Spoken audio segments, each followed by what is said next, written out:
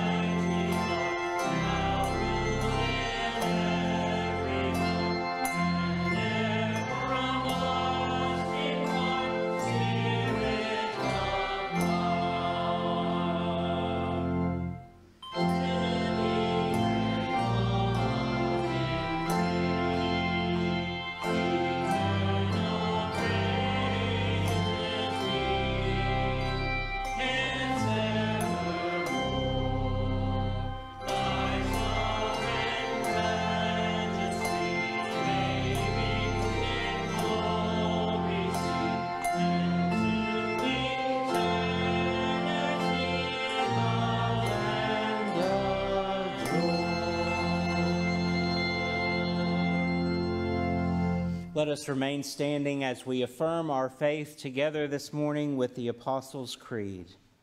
I believe in God the Father Almighty, maker of heaven and earth, and in Jesus Christ, his only Son, our Lord, who was conceived by the Holy Spirit, born of the Virgin Mary, suffered under Pontius Pilate, was crucified, dead, and buried. The third day he arose from the dead. He ascended into heaven and sitteth at the right hand of God the Father Almighty. From thence he shall come to judge the quick and the dead. I believe in the Holy Spirit, the Holy Catholic Church, the communion of saints, the forgiveness of sins, the resurrection of the body, and the life everlasting. Amen.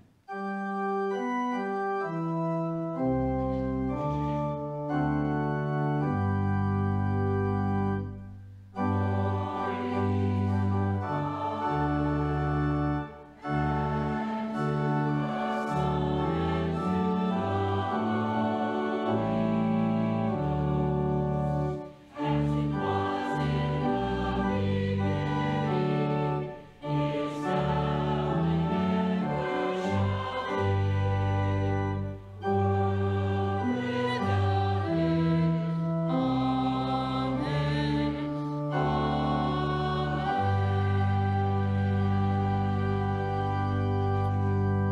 Please be seated. We have so much to celebrate here in the life of our church. You've noticed in your bulletin and also on the altar flowers here today, there's 2 rosebuds. One was born on Halloween and the other born on All Saints Sunday.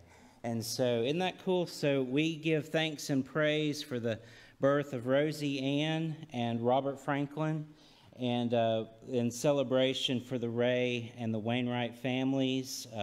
We pray for them, and proud grandparents, the Pinkneys, as well as the Karen and Bob Ray. So just to keep them in our thoughts and prayers, but also in thanksgiving for that. We also, you'll see on the altar table this beautiful arrangement of flowers. A little bit later on in the service, you'll be asked to look upon these flowers and meditate, I think, if that shows up in the sermon. If not, just remember to just stare at the flowers, okay? But they are in honor and in thanksgiving and in memory of our veterans, and we are thankful. The 11th hour of the 11th day of the 11th month was yesterday, and we celebrate Veterans Day. Are there any, if you are a veteran, if you'll please stand, and we want to recognize you and thank you for your service to this country.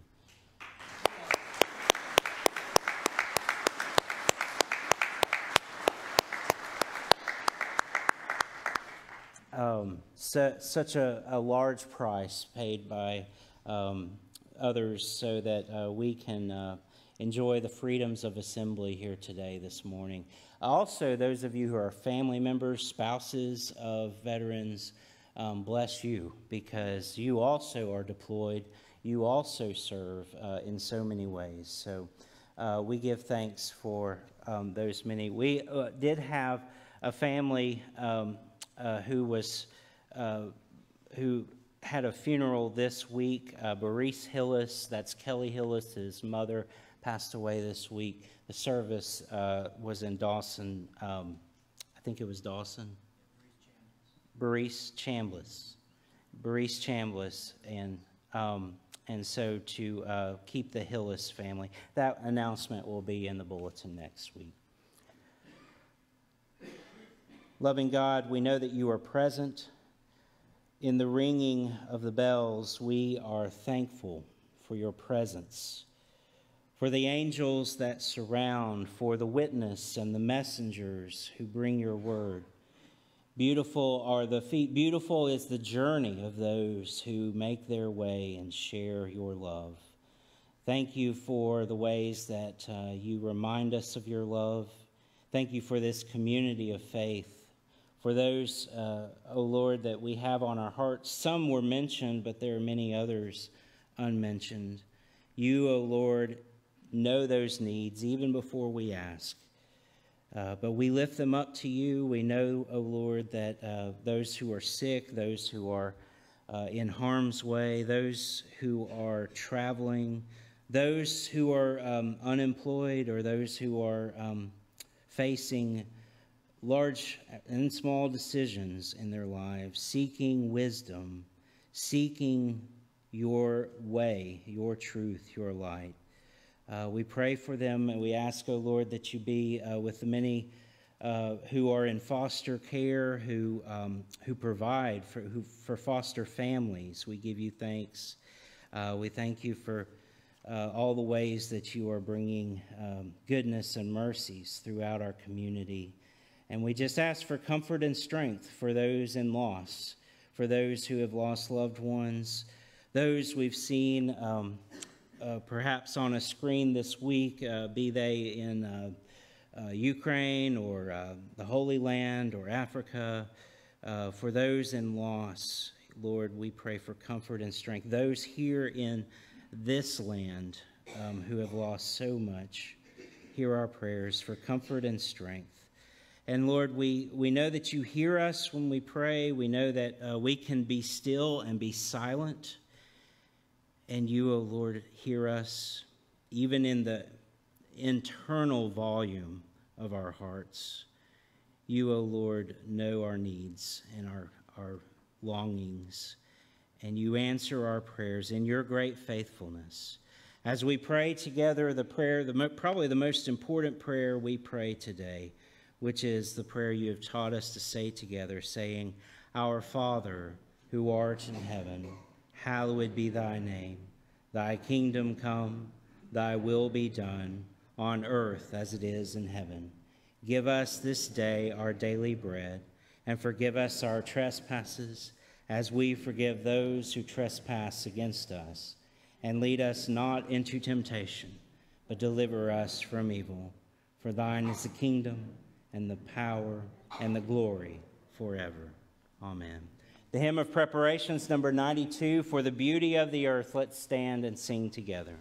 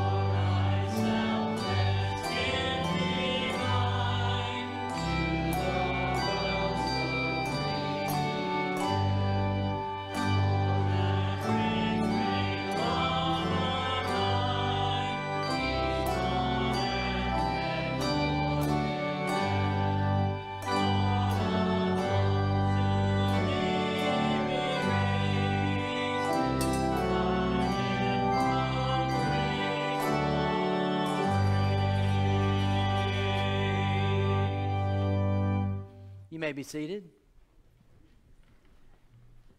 Please remember to pass the attendance pad, and you're welcome to fill out a blue card if that applies to you today. A fellow taste. Did anybody see that? A fellow taste? I mean, I took some time to write it. Y'all ought to at least read it, don't you think? All right. So it's a Greek word, and I love this word. I love words. And it means unencumbered. And this is the idea that God wants our hearts to be free. Don't you want your heart to be free? And so this year, as we're thinking of the season of giving, that's the word that I'm sort of casting before us as our word to gather around. We want to be unencumbered when we give. Like, God doesn't want you to give reluctantly, and He doesn't want you to give because you feel like you have to. Now, I want people to give for any reason they can think of. One time somebody said, Tom, if a Satanist came to your church and wanted to give your money, would you take it? I said, yeah, absolutely. I will put the devil's money to work for the Lord. Yeah, that ain't no problem. But that's on a human level. God cares about our hearts. And so when we give, I hope you'll give to the church. If you don't feel like you can give to this church, don't. That's it, simple. If you don't like giving to this church, don't give to it. But I really hope and pray that you'll tithe to a Christian church and not just to some charity of your choice. Because this is about God. This is not about the budget. This is about God and your heart. Do y'all hear me? I care about your hearts. Now, if you don't want to give to this church, I really hope you'll talk to me because that's a problem. And I think we got a pretty good thing going here. But I'm saying this out loud in front of God and everybody. I don't care if you give here or not because that's not what this is about. This is about God.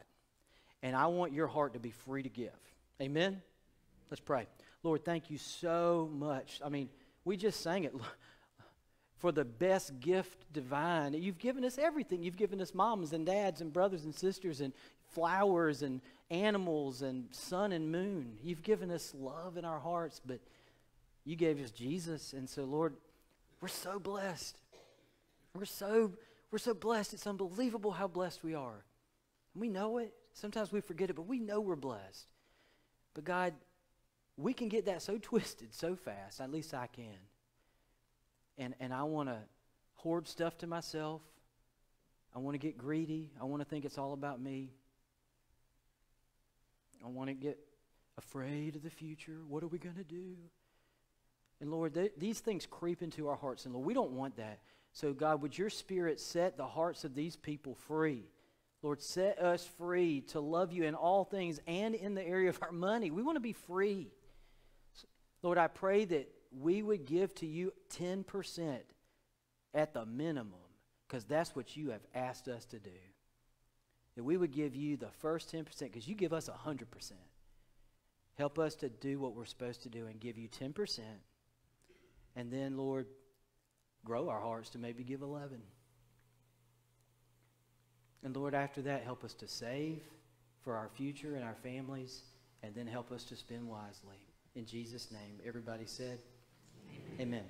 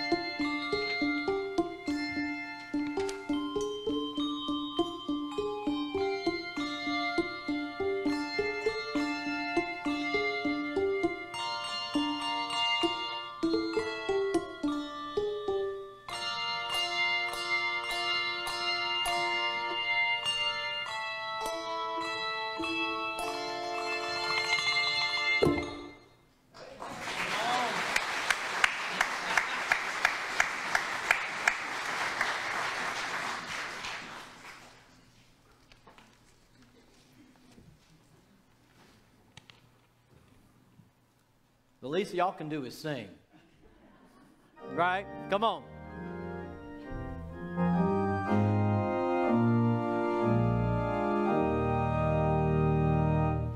Praise God from whom all blessings flow. Praise God, all nations here below. Hallelujah, hallelujah. Praise God, the source of all our gifts. Praise Jesus Christ, whose bottom lives. Praise the Spirit, Holy Spirit.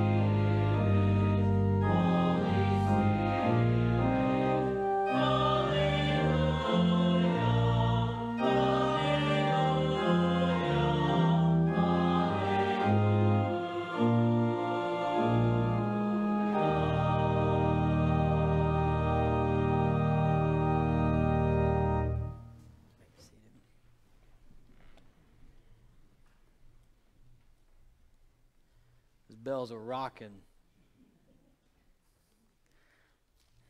It's heavy metal. That's what that is. That's some heavy metal. God, I'm sorry. You like that one, right? I like that one. That was so hard. Like, I hope y'all, if you're not a musician, like, that's a tough lick. And didn't they do so good? I was talking to one of them yesterday, and she came up to me and said, "Please pray for me tomorrow." I said, "What's going on?" "I'm ringing bells." And she was like, "It's hard, and if I miss one note, it throws everything off." And as a musician, I don't know if everyone catches this, but there's a key change. So it's like just when you get the hang of it, then you got to change bells, And I was just like, when that key changed, I said, "You got to be kidding me! Look at y'all." All right, enough. Jane, do you have room for more handbell ringers? You do. All right. I'm telling you, God may be calling somebody to join this handbell choir. It's good to have more than you need, because if you don't have enough, you can't do it. And it is fun, and it's like a little small group. Do y'all have fun? I'm glad they nodded. No. Yeah, they have fun. So it's probably not for everybody, but you ought to give it a try. When do y'all practice? Monday nights. Talk to Jane. All right, we're going to be in Matthew chapter 25 for the next 3 weeks. And Matthew 25 is the last chapter in Matthew before the cross, essentially, before Holy Week. And Jesus is, to me, he is pressing the message in. He's been teaching the whole gospel. There's so much rich teaching in Matthew. And then these are just like, come on, leaning into it hard. These are powerful parables, and I hope you'll study them on your own over the next few weeks, because they have a lot to say to us, more than a preacher could say in a sermon for sure. The first one is the parable of the wise and foolish virgins, or the wise and foolish bridesmaids. Matthew 25, verse 1. Hear God's word. "At that time, the kingdom of heaven will be like 10 virgins who took their lamps and went out to meet the bridegroom. 5 of them were foolish, and 5 were wise. The foolish ones took their lamps, but did not take any oil with them. The wise ones, however, took oil in jars along with their lamps. The bridegroom was a long time in coming, and they all became drowsy and fell asleep. At midnight, the cry rang out, 'Here's the bridegroom! Come out to meet him!' Then all the virgins woke up and trimmed their lamps. The foolish ones said to the wise, 'Give us some of your oil. Our lamps are going out.' 'No,' they replied, 'there may not be enough for both us and you. Instead, go to those who sell oil and buy some for yourselves.' But while they were on their way to buy the oil, the bridegroom arrived. The virgins who were ready went in with him to the wedding banquet, and the door was shut. Later, the others also came. 'Lord, Lord,' they said, 'open the door for us.' But he replied, 'Truly I tell you, I don't know you. Therefore keep watch, because you do not know the day or the hour. The grass withers and the flower fades, but the word of our God shall never die. Thanks be to God. When I was a kid, I really didn't like this parable. Sometimes I still don't like it. But Jesus was the one that made it up. So I think we need to listen, right?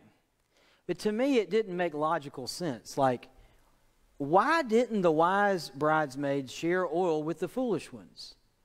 I just couldn't get that. I mean, I was like, that's not Christian at all. You know, like, for goodness sakes, they should have shared some oil.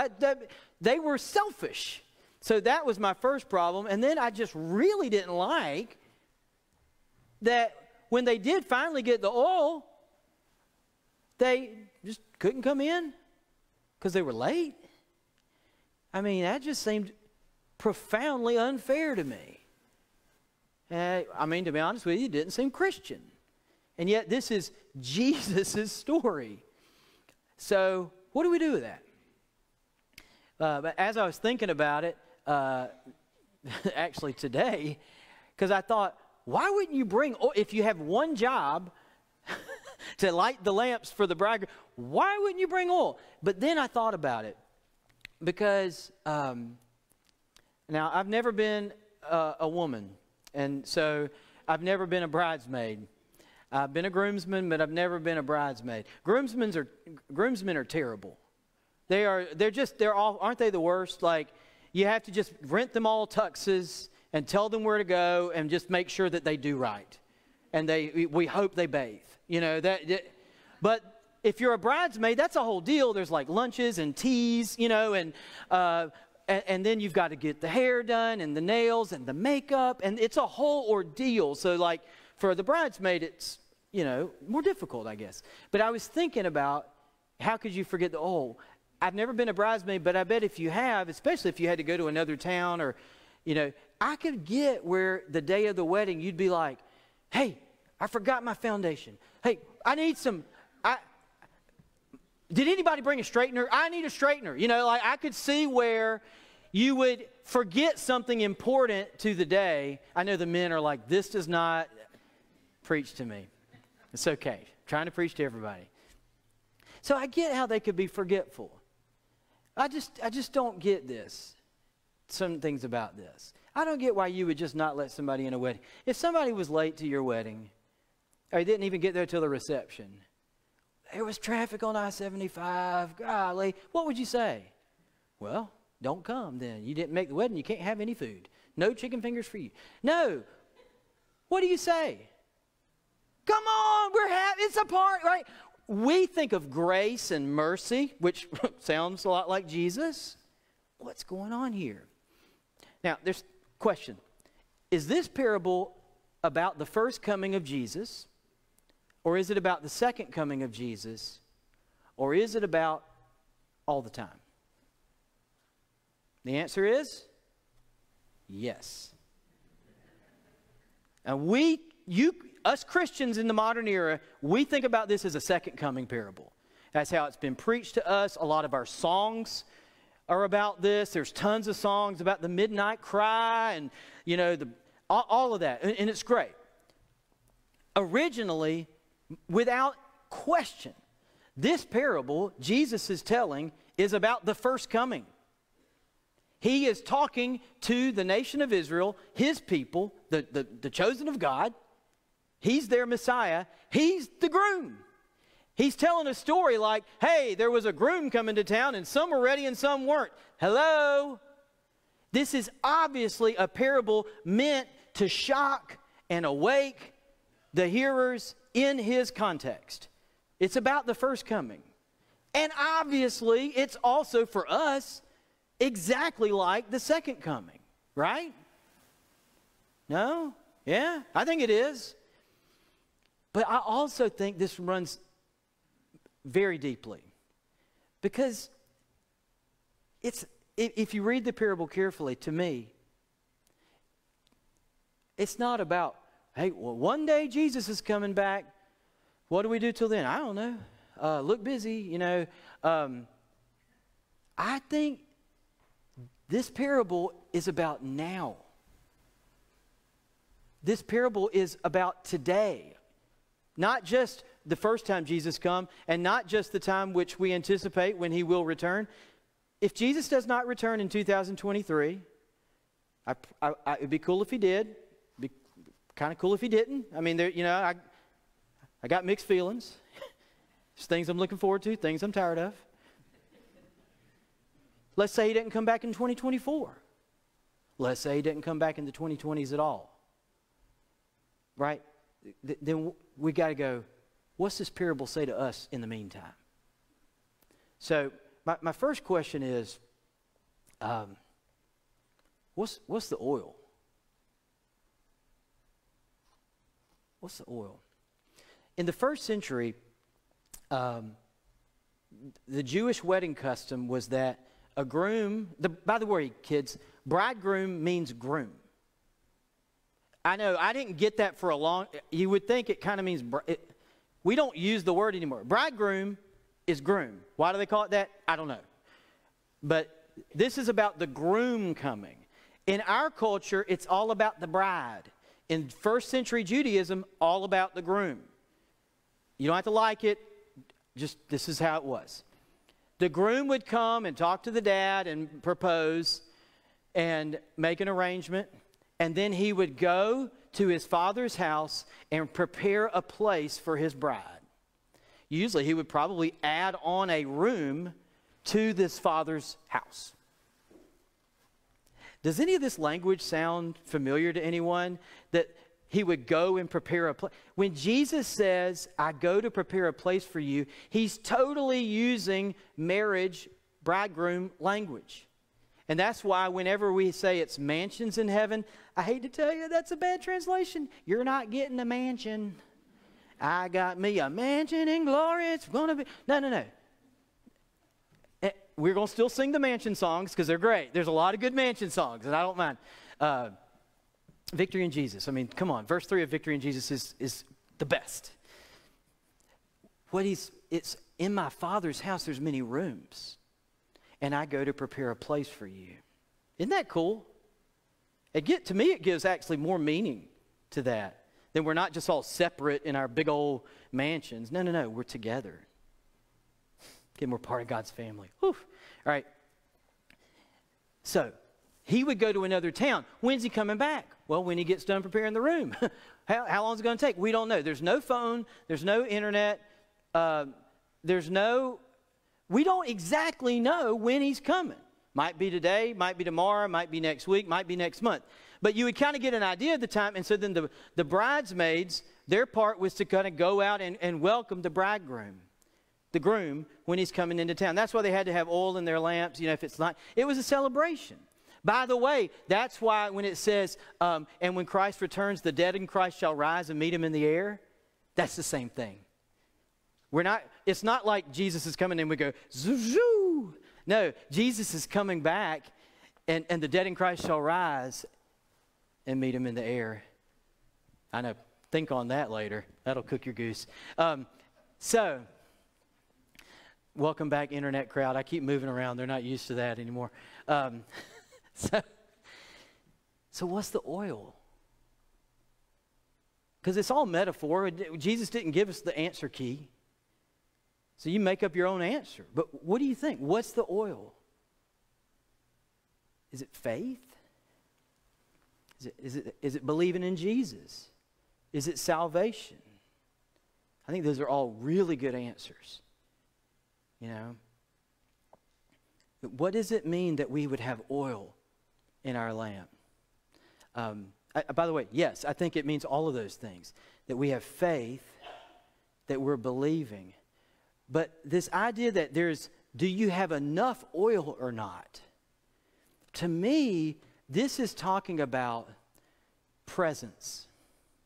This is talking about a relationship with God that is sustaining you. So that you have enough and a little left over. That's why you can't share it with anybody else, because it's your relationship with God. And so you can't cram for the test. You know? It's not like midterms, it's like farming. You know, you gotta You got to do the daily work all along. You don't know when the harvest is going to come, but you know that you got to do this now. Can't wait till 6 months from now. So I think the oil is this idea of being present with God. So how do we get that? That's the question, right? How many of you want to be like, I want to be ready when Jesus comes back. Don't you? I want to be in, and this is a scary parable. So how do we make sure we have enough oil? One thing I do is I think we got to look at a guy named John. John was one who understood this principle. You can turn in your Bible to John chapter 3. And John chapter 3 has really been famous for one particular verse, right? But we're not reading that one today. After that incredible passage, John 3:16, and a little bit after that, this is about John the Baptist. And John the Baptist, you talk about somebody who was expecting the first coming. He was the leader of that movement. He was ready and looking, and in fact, he was telling everybody, you need to repent, you need to get right, because God is coming back. God is coming to make things right. Are you tracking with this? So listen to what John the Baptist says, or what is said in John 3, verse 22. After this, Jesus and his disciples went out into the Judean countryside, where he spent some time with them and baptized. Now, John also was baptizing at Aenon near Salim, because there was plenty of water, and people were coming and being baptized. This was before John was put in prison. An argument developed between some of John's disciples and a certain Jew over the matter of ceremonial washing.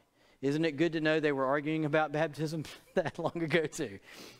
They came to John and said to him, Rabbi, that man who was with you on the other side of the Jordan, it's Jesus, that man who was with you on the other side of the Jordan, the one you testified about, look, he is baptizing and everyone's going to him. To this, John replied, a person can receive only what is given them from heaven. Hear that? A person can receive only what is given them from heaven. You yourselves can testify that I said, I'm not the Messiah, but am sent ahead of him. The bride belongs to the bridegroom. Check it out. There goes that marriage illustration. The bride belongs to the bridegroom. The friend, this is the best man. The friend, the best man who attends the groom, waits and listens for him and is full of joy when he hears the groom's voice. That joy is mine. And it's now complete. He must become greater. I must become less. Another translation, he must increase. I must decrease. Now let's get real clear on this. John the Baptist is awesome, chosen by God, incredible. But he's not having a great day by human standards. Attendance is going down. He's losing people. How do y'all feel when you feel like things are going in the wrong direction with your family or your school or your sports team or your church or your life? John's like, and yet what's his impulse? He's losing followers, and what's he say? Hey, I'm not the groom. I am just the best man. It's not even close to about me. He's going to increase. I'm going to decrease. If you want to have oil in your lamp, you got to be crystal clear on who's the groom and who's the bridesmaid or the best man. And only one person gets to be the groom. And it's not you. Right? I mean, this is just so basic, but it's so true. If you want to have oil in your lamp, it is about God. He must increase, I must decrease. In other words, on the throne of my life, I want it to be God. I want more of my time, more of my attention to be on God and not Tom Caruth. You know, do you know what I'm saying? Like, I love my friend Gilbert in AA in Augusta. Oh, I miss him. And I would hear Gilbert share it sometimes in a meeting. Gilbert would say, my name's Gilbert and I'm an alcoholic. Hey, Gilbert. And it's like, well, you know, this morning I got up and I decided to put my God suit on. And it didn't go too well. And about halfway through the day, I remembered that I don't need to play God. I decided to take my God suit off and just be Gilbert. And it got a lot better. I mean, what a brilliant metaphor, right? Anybody guilty? This preacher is. I mean, yeah, of course I believe in God, but I can wake up and run the show. That is not a way to have oil in your lamp. And even if you're praying, and I know a lot of you are praying, aren't you? I hope. I know a lot of you pray, but let me ask you this. How much of your prayer time is, dear God, thank you for this and thank you for this, and Lord, please bless this, and Lord, you know, this is on my heart, and I'm struggling with this, and please bless, Jesus' name, amen. And God's going, hi. Hello, oh, you're done? Okay, talk to you later. Like, how much of our prayer time is just incessant chatter on our part? Are y'all tracking with this?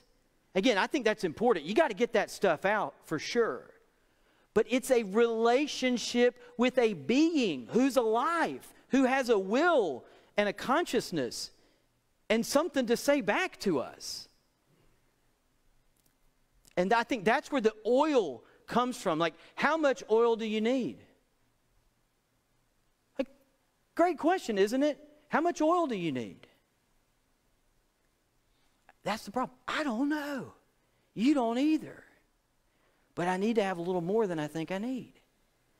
How much of the Holy Spirit? Do you want to be sort of filled with the Spirit? Or do you want to be full of the Spirit? Or do you want to be overflowing?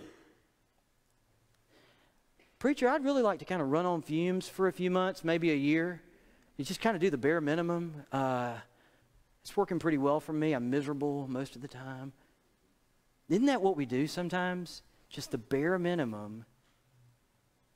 And again, even this question, how do I need to know how much oil to have? All of that still sounds like duty bound, like and God's going, no. It's about a relationship.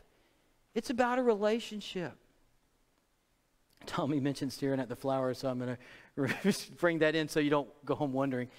At the first service, I said this. I said, some of you, it's like your brain doesn't stop. And so some of you just need to stare at a flower. By the way, it is a commandment of God. Did you know you're commanded to look at flowers? By Jesus, New Testament command, Jesus said, stare at the lilies. Consider the lilies. Contemplate the lilies. I dare you to. Instead of just your prayer, instead, today, find a flower and stare at it. And don't talk and don't think. Just look at a flower. And you'll probably start to open up this space where God speaks to us. We have to slow down that's what I said the first time. I said, some of y'all just need to stare at these flowers right now and quit listening to me. You'll get more out of the sermon. Just zone out, stare at the flowers. You'll get more out of that probably than anything I say. I hope that's not entirely true, but our minds are like a dog chewing on a bone. You ever seen a dog chew on a bone so long that its gums will bleed? Because it does not know when to stop. You have to take it away. And that's how our minds are like. They just, and we got to learn, nothing wrong with that. God gave us our minds. But we got to learn how to make it not be about us for a few moments and focus on God. He must increase, we must decrease. One of my favorite phrases to say is, I'm not much, but I'm all I think about. And we laugh. Why? Because we all relate to that, don't we? I live in my head all the time. You live in yours. You can't escape this. So we do think about ourselves a lot. But we got to decrease the focus on self and increase the focus on God. And then I think we'll have some oil in our lamp. And it's funny, we'll be ready for the second coming. Yeah, obviously. But way more important, we'll be ready for today. To be God's people now.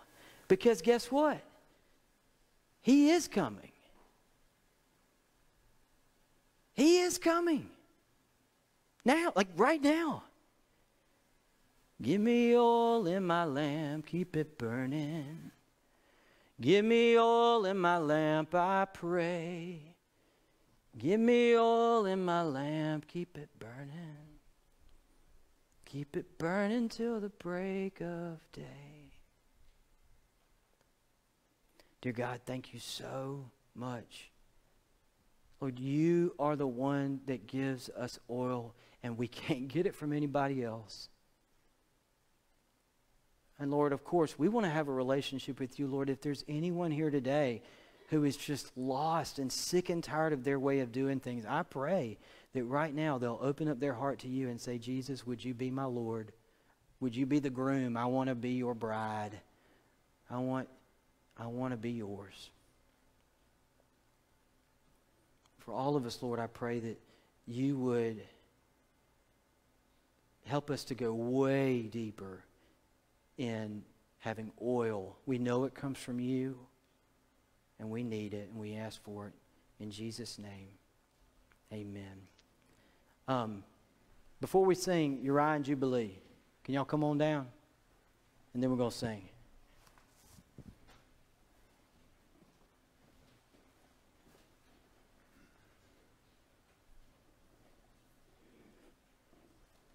Jubilee still here? Oh, okay. Just Uriah. Is this okay? You brave? Is she okay? Yeah, she's Sunday school. Children's church. Oh, okay. Thank you. Oh, I'm jumping the gun. Uriah's like, what are you doing, dude? All right. Good thing. We got a song queued up. Let's do a song. Breathe on me, breath of God. Breathe on me, breath of God. Let's sing.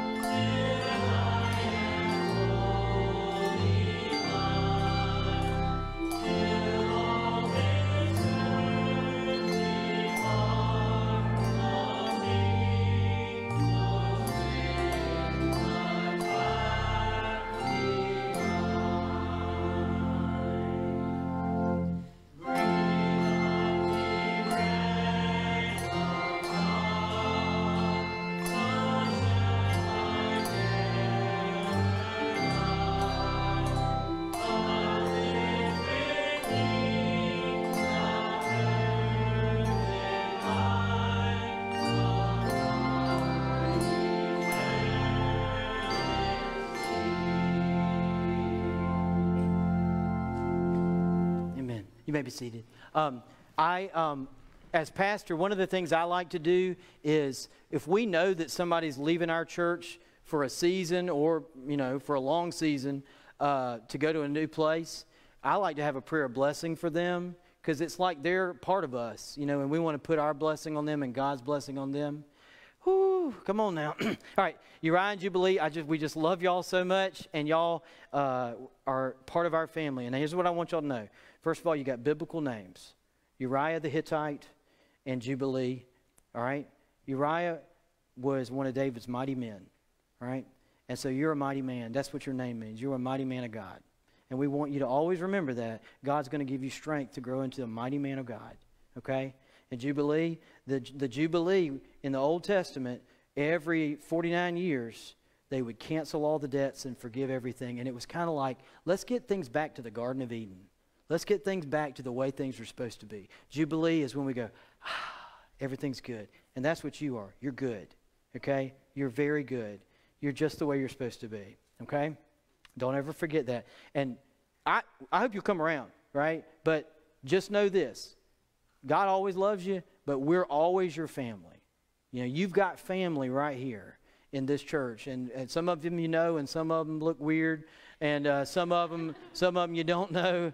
But we're all there. We're all your family forever. Amen? All right, so we're going to lay hands. And if you'd like to come up and lay hands, if that's comfortable to you, let's do that. Or you can just extend a hand from where you sit. But some of you, won't you come and lay hands here? We're going to say a prayer for you, okay?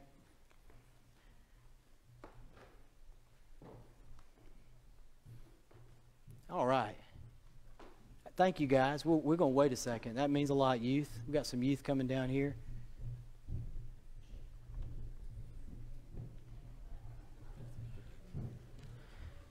Y'all ought to come out of the balcony more often, It's great down here, It's not so bad. It's not so bad. All right, let's pray. God, thank you so much for Uriah and Jubilee. They are precious and they are yours. We think of them as our children, but before they were our children, they're your children, and we know that. And Lord, thank you for Katie and just the incredible mother that she is to them and just her heart and her love. And God, I just pray a special blessing on Uriah, that he will be a mighty man of God. And I pray that Jubilee, a special blessing on Jubilee, that she will know that she is exactly the way she's supposed to be, that God made her good. And God, I pray that you will just protect them and bless them. And I pray we'll see them soon. We say all this in Jesus' name, and all God's children said, Amen. All right. Go in